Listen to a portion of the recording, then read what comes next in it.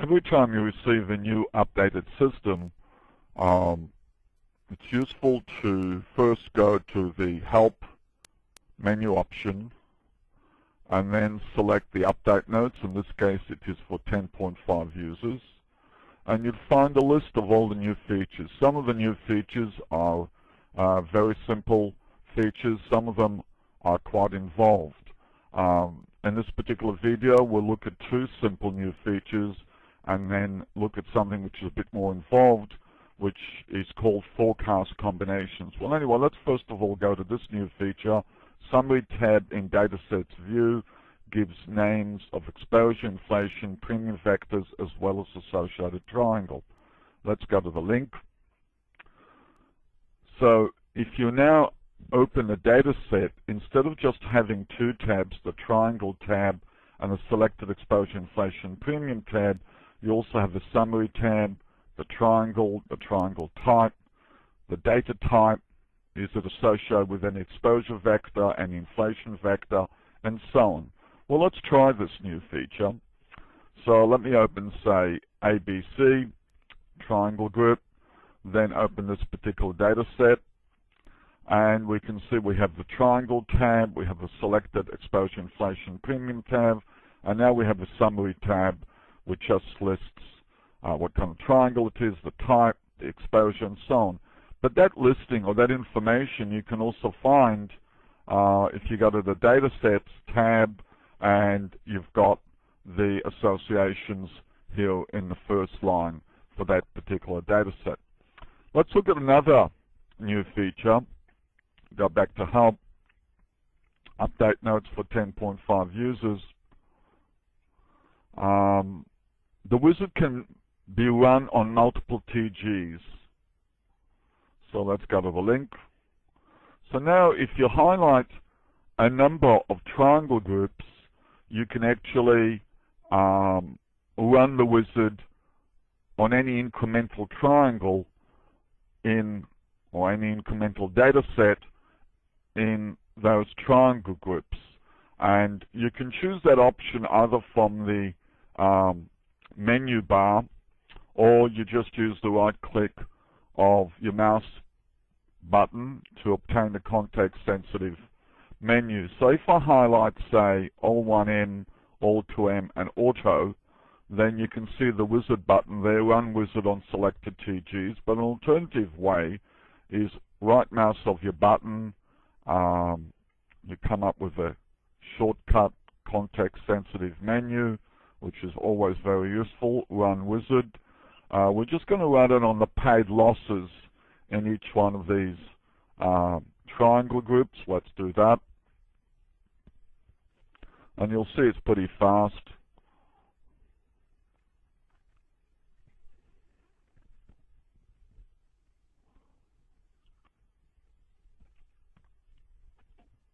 And then, of course, you can open, if any of the triangles, a regression cannot be run because, say, an example, most of the numbers are 0, therefore you can't do a regression, you'll also get a message warning you to that effect. Okay, so now let's open All 1M, and you'll see that for the paid losses models, we didn't create any models for the case reserve estimates. We can always run the models. Okay, let's close that. The next feature we're going to look at is a new module in the system. Back to Help, and we go to Forecast Combinations. So it's under MPTF. It only applies, this new module is only in MPTF. Forecast Combinations enables forecasts for different data sets to be combined via linear factors to produce a weighted aggregate. Okay, so let's do that. That's the link. That's the dialog box where you can select various linear combinations. We're going to do it for one particular composite data set we have. So let's go back to the system. If we go to type of TG, we select composite, you'll find a composite called L1 and L2. Open that. Let's look at the triangle groups. This composite has two triangle groups, L1 and L2. What's the composite data set? Well, in the composite data set, for each triangle group, we actually have two triangles, deductible and ground up, and similarly for L2, we have deductible and ground up. Let's go to models and run the model good.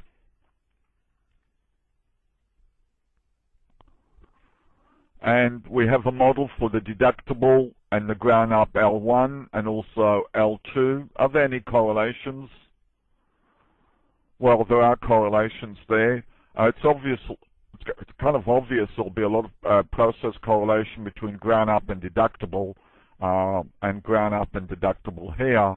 And the other correlations between any segment in L2 and any segment in L1 are insignificant. So let's remove all insignificant correlations. Let's do that, just for fun. And it kind of makes sense that L1 deductible with L1 ground up have high process correlation over here. Estimate and close. And why don't we save that as, say, if you like, let's save that good one. So model good didn't actually remove the insignificant correlations, whereas a good one has removed the insignificant correlations. Now, let's, instead of forecasting to find the aggregate, we could do, well, we don't really want to find the aggregate because we don't want to add up the deductible to the ground up. What we'd like to do instead is create what's called a forecast combination. Let's do that. And let's highlight, for instance, all of them, all the data sets. Let's put a tick mark here, show details for CDS. Okay, we've got to highlight them again. Let's create a forecast combination, which we could call, say, total ground up minus D minus deductible. And I guess the multiplier here would have to be -1. The multiplier here would be -1.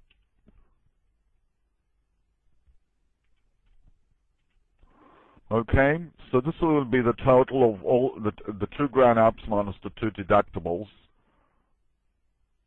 And it'll be here as a linear combination. Well, we can calculate other linear combinations, so let's highlight deductible and ground up. And now create the difference of those two. So this is going to be, say, L1 ground up minus deductible. And we'll do the similarity for line of business 2.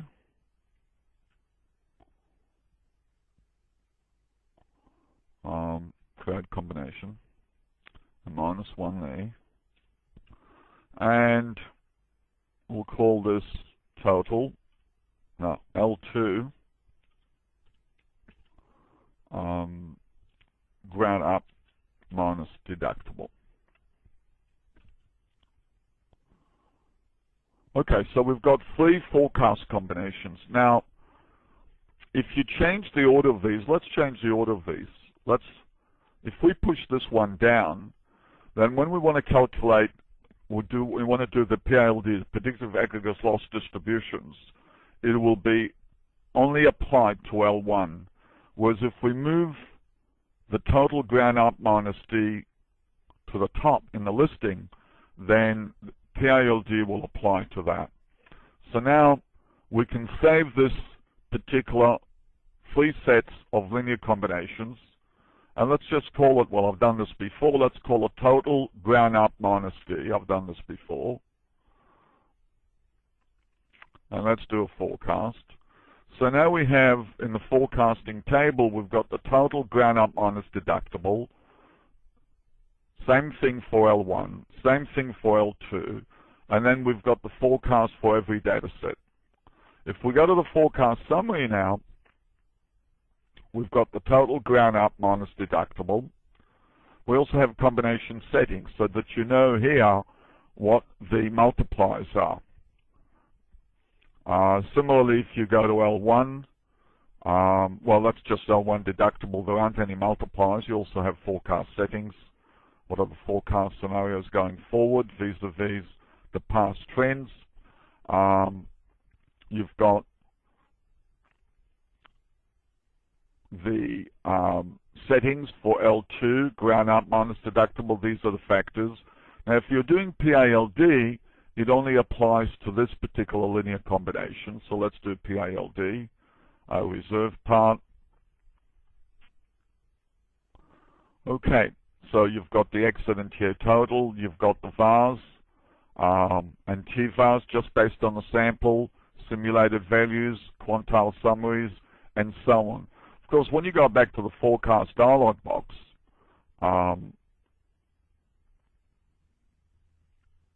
this button down here, forecast combination, we could go to periods and do the same thing for the next underwriting period, combined forecast table. We can check the future exposures, which is by default the last year's exposure, future premiums. Well, there weren't any, but by default it would be the premium of the last accident year. And we could save this, if you like, as T1 GU minus D combined. So this will work exactly the same as when you just find the standard aggregate. So now you've also got the combined table, which includes the next future underwriting year. You've got that for each linear combination. You've got a forecast summary that also includes the combined summary. You've got a summary for just the future year. And of course, you've got a summary just for the reserve part. And when you come to do PALD now, you could do the PALD for the combined risk. Now, let's run the same model again and load model in new window, which is our good one model. And now we'll create the same combinations, but in a slightly different way. So here we'll go to forecast combination. Now let's select L1, two L1s, deductible and ground up, combined data sets. Now we're going to select combined data sets. So again, -1, oops, that's in the title. Put a -1 there. And let's make that L1, oops, L1, ground up minus deductible. But this is going to be a combined data set. So it's going to appear here in the listing. So the data sets we have now where we can create linear combinations, and linear combinations with weights, is deductible, ground up, and this particular one. Let's create another one, another combined data set. And let's call that L2, ground up, minus D. That's another combined data set. Okay. All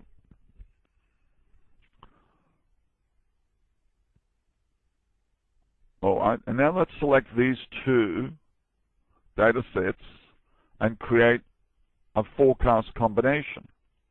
Well, multipliers, if the multipliers are both 1, that will also represent total, ground up, minus deductible. Okay, so now let's save that. Obviously, PALD will only apply to that particular combination. There's only one. So save that as, say, total GU minus D number 2. And now let's look at the two forecast summaries, and they should be identical. So now we will find that these two are the same.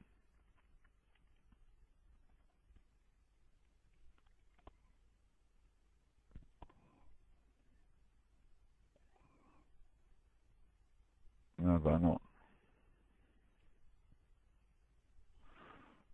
Okay, why are they not? Let me just check. I could have made a mistake somewhere.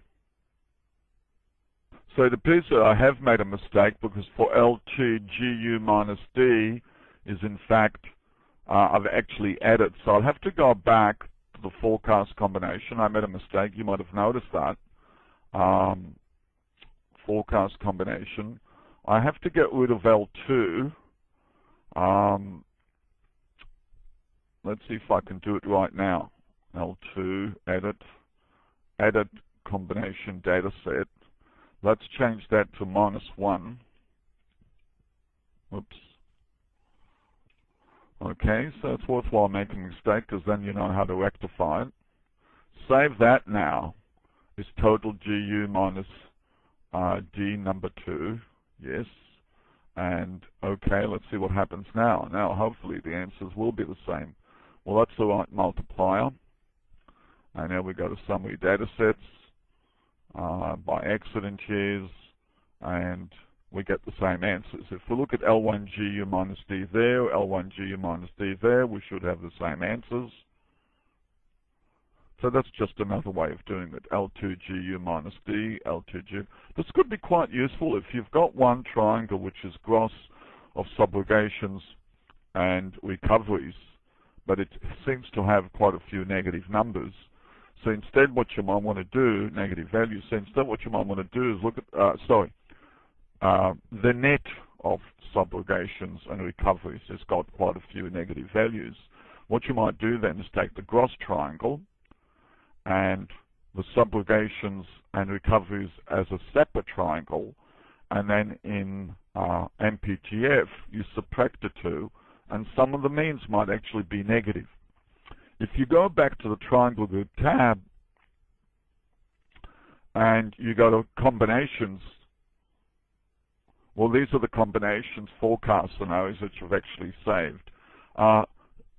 Still be aware then when you are forecasting various combinations, if we go back to the forecast dialog box, you've got all the options that you also have when you do a standard forecast of the aggregate by just clicking on the forecast button here.